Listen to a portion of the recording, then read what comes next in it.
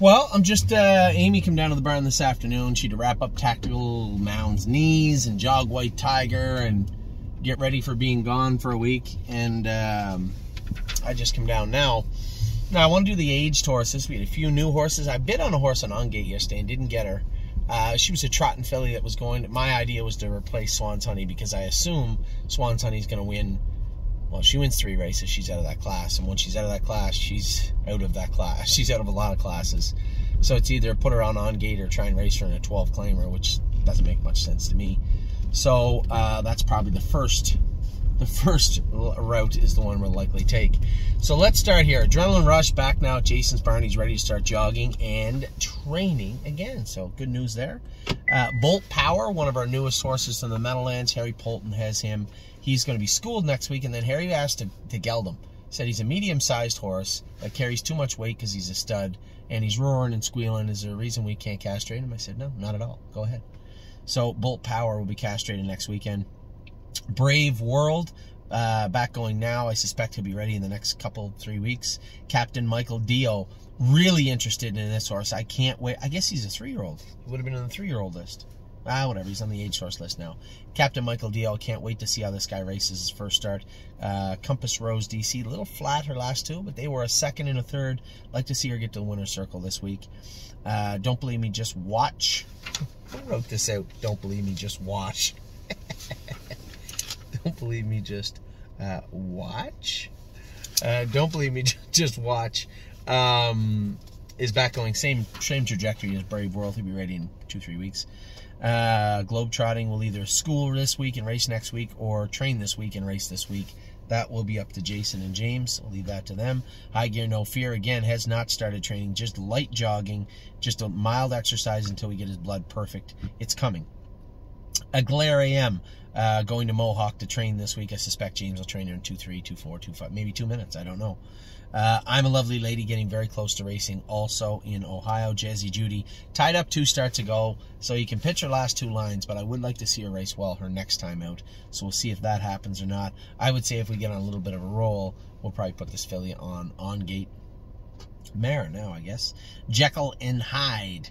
1 win away from exiting the stable. He's been a good horse for us, but there's nowhere to race him after this next win. Kings County, he's got a lot of money and a lot of wins, but we got different plans for Kings County. I like the way he looked the other day. We changed his shoes, changed some equipment on him. We'll see how he schools this coming Friday and then off to the races.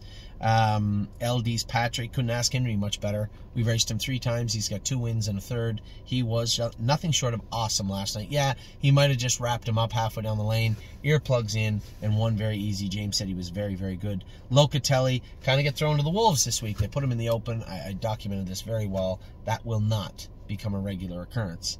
Mama Knows Best has come in at the same time as Walk on the Moon and I'm a Lovely Lady. All 3 look good. All 3 are getting very close to the races. My Jazz, 1 win again from being out of all the classes she can race in. I had somebody say, well, she fits at Nommers at 10 at the Meadows. Yeah, she also fits the open trot at the Meadowlands.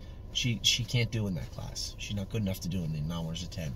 So Jason had said, gee, could I race her in the amateur races a couple of times? I'm sure you can. I don't have a problem with that. Race My Jazz, and then we will breed My Jazz. No free lunch schooling this Friday. First start back from hurting himself last year. He looks very good on the track.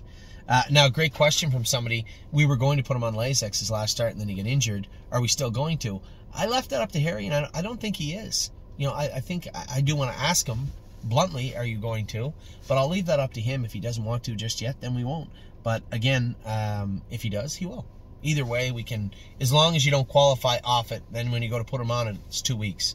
So that's a great question. I'll have a conversation with Harry about that. So and Sue is back in now, probably looking to school her a little on short notice, but she's so wiry and crazy. There's not, you can't just say, oh, go a couple of slow miles. There's no such thing.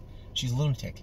So put some exercise into her, put her into school, go mile and 2-4, covered up, probably on TQ, and then put her in to go. Stonebridge Simba will be back in the next 10 days or so. Swan's Honey is going to be in to go Thursday, coming off a great race, a great win Thursday at Flamborough. Tour de Lindy drew the outside. Of course he did. Why wouldn't he? Drew the 8-hole and Tuesday at Tuesday at Northfield Park. Walk on the Moon is getting close to the races, probably 2 weeks away maybe. White Tiger back in the open, but short. Maybe short this week. We didn't train him in between his 2 starts, then the races were canceled, then it was bitterly cold all week and the track was hard. We just didn't train him. So double jogged him on Saturday. That was the best we could do. We'll see how he races on Monday. And then my boy, Yes, he'll be back in probably in the next 10 days. So now you're up to date with all the aged horses and 1 3-year-old by the looks of it. We'll be back in a minute. All we got left is the 3-year-olds.